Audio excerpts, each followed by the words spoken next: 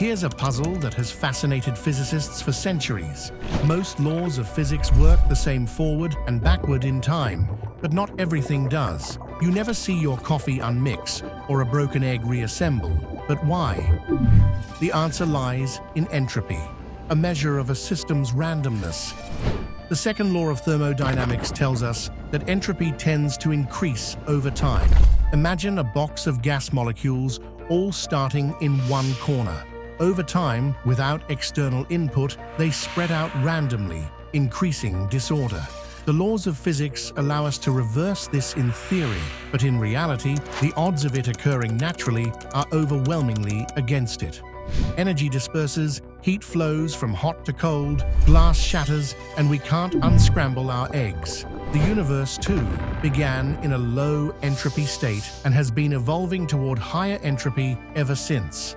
As the universe expands from a hot, dense gas to a vast, cold nothingness, the increasing entropy defines the forward arrow of time. The same principle connects your morning coffee to the fate of the cosmos.